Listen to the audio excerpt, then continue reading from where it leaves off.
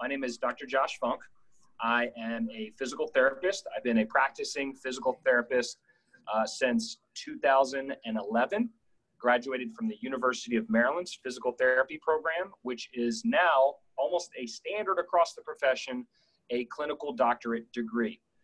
In the state of Maryland, we have something called direct access, which allows many people to come without a referral, which had to elevate the profession. If people are coming straight to us, we need to have a higher level of education and expertise to make sure that we are appropriately treating you and also recognizing sometimes when you need somebody who is not us. But my path to physical therapy started really just from an upbringing standpoint with my passion in sports, my passion in physical activity. Was fortunate to be relatively healthy growing up. And it was not until sophomore year of college, when I was playing lacrosse at Ohio State, that I had my first serious injury. I hurt my shoulder. I was diagnosed with a torn labrum and torn rotator cuff and told at the end of the season that I would need surgery.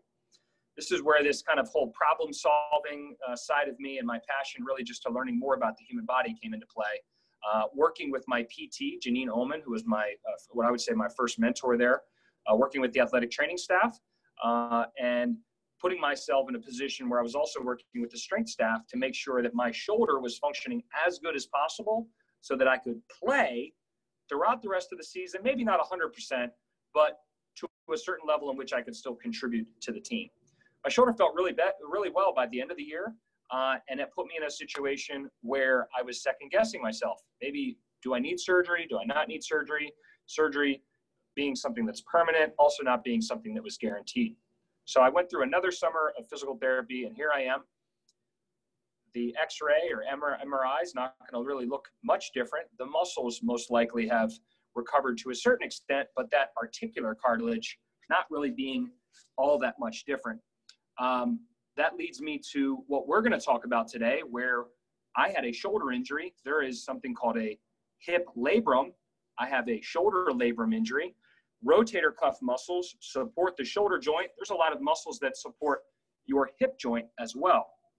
Having an appreciation that when we are having some kind of complaints of tightness, tension, and even pain, there's many strategies that we can do to ideally put our body in a position to be able to have access to the joint, right? Let's think of full range of motion. And for the sake of analogies, I'm going to say having full access to the encyclopedia from A to Z. And then not only having the mobility or access, but then being able to use that range of motion in things like running, squats, lunges, jumping, step-ups. That is using the vocabulary. So putting words together with the access to the encyclopedia. So in a situation where we are talking hip mobility, we'll talk first about the structure of the joint. The hip, like the shoulder, is a very, very mobile joint. It can go a lot of different directions. We will break it down into 3 planes: forward, backward, side to side, and then a rotational component. So forward and backward being one plane of movement, side to side, second plane, rotational, third. You can go 2 directions in each of those planes. So I've got forward, backwards, side, side, internal or external rotation. We will be doing things today to look at mobility in all of those 3 planes, ideally giving you very, very simple strategies to focus on and incorporate in your routine. When people think mobility, they often think stretching. They often think of flexibility. Those are words that will come to mind. What I want you to think of with mobility, and I've said it a couple times, is just access. Can I access all aspects of my joint so that I can surface the joint as much as possible, allowing me to share stress through the joint? In addition, knowing that if I can share stress through the joint, I'm most likely sharing and distributing stress among the muscles around the joint as well. If I can take muscles through a full range of motion, contracting and relaxing, and I'm also surfacing the joint as much as possible in a controlled fashion, and most likely is a recipe for joint health and muscle health. When we think of things like overuse, often we're going to see restrictions in access, and we might be in a position too where we're only accessing certain areas of the joint, which could potentially lead to accelerated use of that aspect of the joint. So access is what we're going to be going after today with our mobility workshop. And ideally, you'll have more access to do things that you enjoy doing. If we're talking about flexibility, I also want to make sure that I mention that more is not necessarily more better, that there is adequate. The last analogy I'm going to leave you with before we jump into the actual movement or lab portion of today is that I want you to think about movement and access a lot like a seesaw. If I have a very short seesaw, it's not very fun, it's not very enjoyable. I can't really do a lot of things to experience fitness or really enjoy myself as much. I also could have a very, very high seesaw that might be a little bit scary, and it might also put me in a situation where it's harder to control. So there is an adequate amount, given the fact that many of the people today, I imagine, are in a situation where they would consider themselves to be active adults, or at least they're trying to be more active. We probably don't need extremes when it comes to range of motion. Oftentimes when I think of extremes when it comes to range of motion, it's things like gymnasts, arm range of motion like baseball players, but these extremes coming more in sport-specific populations. So I have a yoga mat behind me. I'm going to go through 3 very, very easy stretches that you can do on your own. I will show you a forward angle and a side angle, and they will address all different of the 3 planes of motion that I talked about earlier. The first one that we're going to get into is what I'll call a half kneel, and it's going to be a hip flexor stretch. Okay, so it's going to stretch the front of the hips. We will be in the bottom of a lunge. I'm going to scoot this back just a little bit. Okay, 1 foot forward, and I will have my foot underneath my knee to start. I can put my hands on my thigh, and I'm just going to weight shift forward. Okay, and I'm going to return. Weight shift forward and return. As I shift forward, I should feel a little bit of a build up here. If your knee is uncomfortable, put a little bit more of a cushion underneath of it. You could use a couch pillow.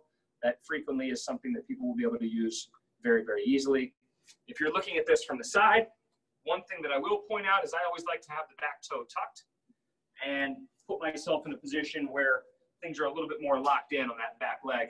Then put my hand on my knee, and I could be taking my knee forward.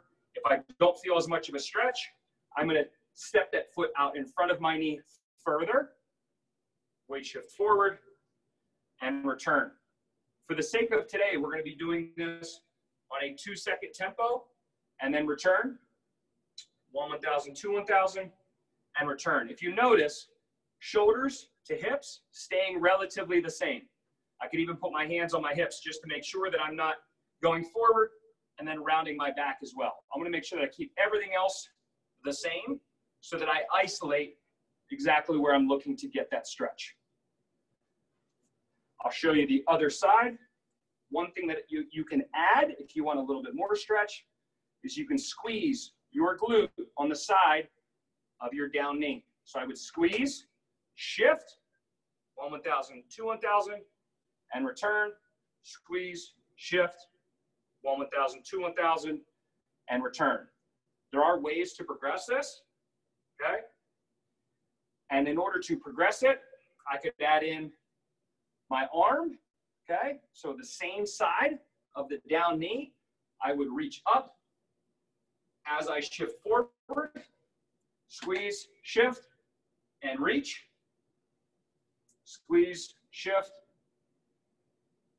and reach, okay? Stretching the front of the hip flexor and the quad. Another thing that I could do is if you had access to a wall, okay, or a couch. You can imagine if I have my foot back up on a couch that's right here, or I can put myself in a position where I can hold here, then I could also weight shift as well. This would be more advanced. If you wanted to find a happy medium between this or a couch, if you have a foam roller, you can imagine if I had my shin up on a foam roller, it would increase this angle on this leg as well, okay? So the way to make that most comfortable, just to recap, put something underneath your down knee, This is the bottom of a lunge, okay? I would start out just by shifting back and forth. I could add in a squeeze to increase the stretch. I could add in a reach to increase the stretch. I also could do things to increase the angle on that back leg or prop the shin or foot up on that back leg. What we're shooting for is a pulling sensation. More stretch is not necessarily more better. Mild to moderate stretch is what we would be shooting for. Okay, and I typically tell people I dose this anywhere 8 to 15 repetitions, 2-second pause. You could start out doing less range of motion, gradually building up. What I will say with this, and also before we go on to the next two positions, is that you might find if you are more restricted on one particular motion than the other, that would be the one that you want to focus on. And you also, even for the same stretch, could have a difference on right versus left. If you have a situation where you're noticing more restrictions for a specific movement or a specific side, that would be something where you might be doing things a little bit differently. Maybe you don't do the routine the same. Maybe you don't even do the sides the same. For example, if the right side was more restricted, you would go right, left, and then right. Okay, so for the first one we did, it was the bottom of a lunge. It was a hip flexor stretch that could progress to higher levels. This one is going to be more of an adductor or groin type of stretch. It's also going to require you to be on your knee. So, slide back here. Right knee, left knee. Okay, I could start with my knee under my hip. Okay, I'm going to scoot back a little bit more. So I could start with my knee under my hip. Eventually, I might want to get to a point where my knee is outside of my hip. So there's a little bit of an angle here. My knee is outside of my hip. Okay, I'm going to put my hands down, and I would bring my hands forward, walk them forward, and I would drop my hips forward towards the ground. I should feel a little bit of stretch, potentially on both groin, but definitely on the inside of the straight leg. Then I'm going to shift back. Okay, my hands moving. The stretch should change a little bit. If you get any knee discomfort, do not focus on the one going back as much, but the one going forward. Okay, my hands are moving as I go. I will show you the forward angle here, and then we will get into the side-to-side version. Okay, so now you see things from the side. This leg is straight. I am starting here. You almost shouldn't see my other leg. My knee is under my hip to start. Now I can get my knee outside of my hip a little bit. My hips come forward, push back, hands, sit back, and forward, okay? I'm trying to isolate my hips. I'm trying not to arch my back. I want to tuck my hips under as I come forward. And then I'm shifting back here. This is called an adductor rock. 1 1,000, 2 1,000. And I'm slowly shifting out of that position. Okay? That should be something, once again, mild to moderate stretch. Maybe you notice a difference in terms of the size during the activity, but ideally done before your activities that you're performing. So if you're running, squatting, lunging, something along those lines, or performing side-to-side activities, that would be a great thing to throw in. It's an adductor rock. You can also find all of these on our Rehab to Perform YouTube channel. The third one, and actually my favorite one, because I do think adding rotation typically will free things up. I almost feel like quicker than some of the other stretches. So if I find myself being very, very tense, tight, adding some kind of rotational dynamic or rotational focused mobility drill will typically have a big payoff. So what you're going to do, and I'm going to make sure that I change the angle of this just a little bit. Wrong way. There we go. Okay, so we're sitting here. My feet are wider, right? Feet are wider than my knees and my hips, so they're going out. My heels are going to stay relatively fixed in the same spot. My knees will go to one side. My other hand is on the ground, okay? Then I'm going to come back to my starting position. I'm going to take my knees to the other side. Knee down, other hand down.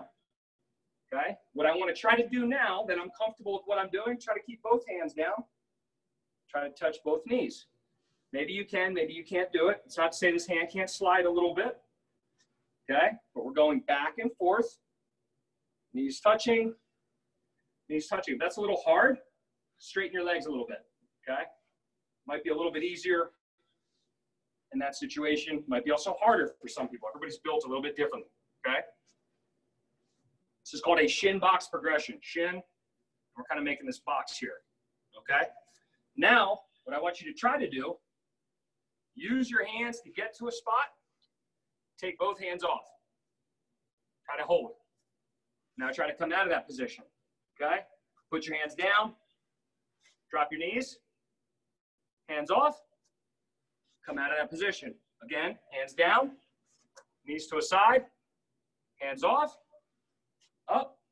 Hands down. Knees down. Hands off. Now, the tough part. Okay? Drop your knees to one side. Come out of it. Drop your knees to one side. Come out of it. And we're trying to do this. Right, this is our look ma, no hands version. Okay? Our knees are touching. Now, the only thing that I would do to progress this, it's a little harder because I got this wall here, is I would lower myself over top of my knee. Okay? So if you saw me from the side and I was coming towards you, I would lower myself and come out of it. I could use my hands to go down and then try not to use my hands to come out. Use your hands to get into the position. Try not to use your hands to come out of it. So I would use my hands to go down, not use my hands to come out, use my hands to go down, and hands to come out. So this would involve, right, just to make sure this is my rotational plane. This hip is internally rotating, that one's externally rotating. But these are shin box progressions. It also is a very, very good transitional activity to make sure that our hips are able to transition and transfer us, okay? But ideally, putting us in a situation where we can pivot, okay? For those of you who like to dance, I need to make sure that I've got internal and external rotation, okay? Now, I'll give you a quick regression, or I should say a standing activity that looks a lot like the first two things that we did, and then I will do a couple brief standing stretches that are also maybe a little bit more challenging. So, okay, so maybe somebody can't get to the ground. You will find yourself in a position where you're gonna stand, okay? And you've got your feet like this. My heel is up on the back. I've got the wall in front of me, and I'm shifting forward. I should feel a stretch here as I shift forward again. Shift, and then back. I could even bend the back knee a little bit, but if I want to emphasize stretch here, I'm going to keep that back knee relatively straight. Okay, I can step the foot forward a little bit in the front. Shift. Okay. What you're noticing is I should be keeping hips to shoulders relatively the same and out. Okay. This side. Heel up. Foot flat. Shift. Stretch should be felt here. I could squeeze, shift. I could also squeeze, shift, reach with the same arm as the back leg. Okay, so that's the standing version of that hip flexor stretch. Now, if I had access to a wall, okay, I also can go into the wall, do a little bit of a lunge, and I feel a little bit of a groin stretch. So instead of doing the adductor rock where you're on your knees, I could go here, okay? I've got the support of the wall. I'm leaning into it, lean, lean, lean, and then pushing out. I'm getting a little bit of work on this leg while also getting a stretch on this one. Okay, a little bit of a lateral lunge. I could switch, do the same thing on the other side. I've got my forearm on the wall, helping me support. Drop, little stretch here, and then come out. Drop, stretch. This leg's working a little bit, but the forearm's really helping me stabilize, and then I'm popping up. Okay, so those would allow you to have an easier time doing the hip flexor stretch and the adductor stretch. And then if you want to challenge yourself a little bit, 3 stretches And really there's some stability here as well that I would recommend. First thing, I've got a kickstand, toe touch. So I'm going to almost be like I'm balancing on one leg, but I got a little kickstand here. And then you're just going to reach down and then up. This is allowing me to control my access to my hip joint. Okay. And I'm taking muscles through stretching and contracting. If I'm looking at you, I just take that foot back. It's like a little bit of a toe touch, and then up. This eventually would progress us to a point where we're focusing a lot more just on control, where I elevate that back foot. Okay, that's called a single leg deadlift or a single leg balance reach for anybody who's curious. Then a more hamstring focused stretch could be one where instead of the kickstand going back, the kickstand goes forward. I'm going to push my hips back, reach down, touch, and then up. I could switch, heel toe. If you look at the relationship of my toe on this foot, heel on that one, hips back. This knee bends a little bit, the other leg stays straight, and up. Bent, straight, shift, and reach from the front. Kickstand up front, shifting my hips back, bending, straight leg, reach, bending, straight leg, hips back, and reach. That'd be a heel toe reach. And then this last one, you could potentially use the wall to support yourself. Okay, you're going to do like this, little figure four. You would bring your leg up above your knee. You'd be sitting down, potentially reaching towards your foot. Leg here, touch, and then up. Okay, figure four. You don't necessarily have to reach your foot. You could reach down as low as you want to. So those are a lot of different options. Just to reinforce, when we think mobility, we should be thinking access to a joint. Full access to a joint allows us to distribute stress. Physical activity is a physical stressor. Ideally, I'm distributing the stress evenly or as much as possible around the joint. And then I'm also going to be able to distribute stress to muscles that support that joint in a more balanced fashion, okay?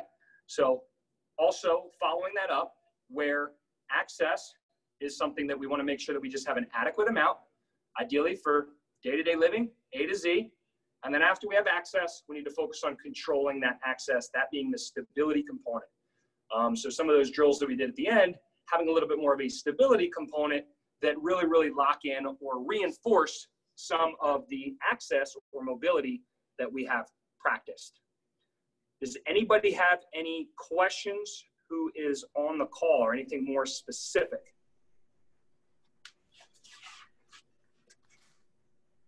I'm not hearing any questions yet or seeing any. How many repetitions should this happen? And is this part of a I'm assuming this is part of a pre-workout. Can it also be done in post-workout as well? Yes. What I would say is for people that are in a good position, they have relatively good access to their joints, they're already relatively flexible, adding it in to the first part before they actually get into their workout is probably best. They're going to ideally increase their access, go through a full range of motion through their joints a little bit, prep their tissues for higher level activity that involves tempo, right? It could be increasing the speed, weights, doing things that are a little bit more dynamic in the actual workout itself. For people who are a little bit more functioning on a short seesaw that I mentioned earlier, and they just don't have a lot of access to begin with, this is where I would incorporate some of these things pre, post, and then potentially in their own sessions during the week. But once they would get to a point where that seesaw was a little bit higher, they found themselves holding on to that access a little bit more, then they would just go into a situation where it's pre. I would recommend making sure that you have 3 stretches, kind of like we went over today, a stretch to work on front to back mobility, a stretch to work on, side to side lateral mobility, and a stretch to really reinforce that rotational mobility. If you hit each of those 3 different areas, both sides, 8 to 15 reps, getting into a stretch, coming out of it at a 2-second count, you'll find yourself probably taking somewhere between 45 seconds to a minute on each side, being able to move past that and then getting into your workout. But ideally doing some things at some point, when you have better access, that'll look a little bit more like exercises. When you have more access and you have more competency, maybe you're just doing lunges to reinforce what hip flexor, mobility that you already have. You already have that front to back mobility. When you get really, really good with some of the lateral movements, maybe you're just working on a little bit of a lateral lunge. So you're doing a higher level preparatory exercise before you jump into your session. But our warm up or our prep work is going to kind of meet our level of preparedness before a session. But ideally, we get to a point where we're acquiring competencies and we're able to do higher level stretches, higher level prep work, which eventually will turn into the fact that we're able to do higher level things during our workout as well. So they should kind of go hand in hand. Hopefully that makes sense, but if not, let me know. Yeah, all of that was fantastic. Thank you. I think everyone could take something or take all of that and be able to make it happen today, if not while we were discussing it. Can you tell us a little bit more about Rehab to Perform, where you're located, and how folks can get in touch with you? And then speak a little bit too. You are the CEO, you're the founder of Rehab to Perform. Tell us, how things are going, how it came. Our audience is all startups, small businesses, so maybe just a little nugget as a fitness. In the fitness category about being a CEO and founder of a company that's growing. Yeah, I mean, I think for me, if I just start back just to kind of, put everybody on a level footing with our company, we started at the end of 2014 in Frederick, really just in a small sublet space. We had shared gym access. We could have access to the indoor turf fields when people weren't on there, but we were in the middle of, 2 indoor turf fields up at Frederick Indoor Sports Center. The beginning, I can remember things like paying my mortgage on PayPal. I can remember things like skipping myself on payroll, right? And I know you kind of get some chuckles there. But I can remember really feeling like I was high effort and very, very little return. And it was just through me seeking out mentorship. It was through me going through like Small Business Development Center, SCORE, some of the other startup incubator places where you're around people who are trying to accomplish similar things to you. And then really making sure that I was keeping myself in check. How could I continue to be mindful of what was working and what wasn't? How could I be self-aware enough to improve myself, knowing that if I couldn't continue to improve myself, the business also wasn't going to improve itself too. One of the biggest things that I was able to go through was eventually Goldman Sachs' 10,000 Small Businesses program. That was run up at Johns Hopkins. It was just an exceptional program for people who were already in small business that needed like an MBA type of hands-on education. So that was tremendous for me. I was actually going through that when we were opening up our second location in Germantown in 2017. And been fortunate enough, we opened up Mount Airy last Memorial Day weekend, and then opened up Bethesda, fortunately or unfortunately, December 30th, right before this whole pandemic happened. So it's been an interesting couple weeks. It's been an interesting journey. I can tell you a lot of the wrong things to do. I can also say at this point, we've figured out a lot. I am in a situation where, we're just trying to manage being a fitness-focused physical therapy company, which is more challenging in that a lot of our partners actually that we are working with on a regular basis aren't able to be open. We are open. We've had a big hit, obviously, with regards to our numbers. And then how we've pivoted during this time is actually focusing a lot more on supporting our services when things get more normal. So we've been working on creating ebooks. We've been working on email drip campaigns that support certain diagnosis codes. We've been working on, increasing and developing relationships in the community surrounding serving veterans with concussion care as well. We've been trying to be more engaging on social media with regards to either our professional community through lives or Zoom calls, and then also doing things to, like today, serve people through workshops, ideally delivering information, delivering value, starting conversations that lead to lifelong wellness. I always tell people that we'd rather see you outside of the office than in the office, but if we have to see you in the office, we'll make sure that we're doing our best to make sure that you're getting to a point quickly and safely outside of the office. Our goal is always empowerment, with people. Ideally, we empowered you today with information, empowered you with new strategies, new ways of thinking of things. And this goes hand in hand with, I think, just how we run things from a company standpoint. But I'm a big believer in more of a decentralized model of leadership. I think if we can get an org chart less top down and more just synergistic, I've heard it called a circle, but ideally creating autonomy in the people that we're working with, making them feel like they have decision-making power, making them feel like they're in a situation where they have enough information to be effective when faced with challenges. And I think that's a huge reason why we've been able to pivot into things like tele-rehab and even telework from the front desk relatively quickly. We've been able to do things in a short period of time because of the cohesiveness and that autonomy that, especially in a situation where we have 4 locations where we have people that have to think quickly, think on their feet to best serve and protect the people that are coming through our doors. That's fantastic. Thank you. And you mentioned several resources that all of our members, we've either shared or we do have access to those resources. You mentioned SCORE, the Goldman Sachs program. Those are all things that our members also have access to. So feel free to contact Karen or myself at marketing@launchworkplaces so you guys can better understand what is out there and what's available. But thank you for a wealth of knowledge that I definitely do not have on fitness. And this is fantastic. I think everyone can take something out of this and apply it to either their daily routine or starter routine or just work on stretching, keeping the muscles moving. Awesome. Thank you, everyone. Thank you, Jim and Becky and others who have joined along the way for the live edition of Workout Wednesday. Thank you, Josh. Appreciate it. And we look forward to hopefully doing this again and getting out and seeing you at one of your centers here shortly when we can all get out of the house. If anybody has any questions, don't hesitate to reach out. And like I mentioned, if anything pops up, we are doing tele-rehab in addition to in-person sessions, obviously fall on, for us, from a licensure standpoint, Maryland Department of Public Health. So doing our best just to keep moving forward and help you on your journey, ideally moving forward and bettering yourself. So thanks for the time today. As I mentioned, if you have any questions, feel free to reach out.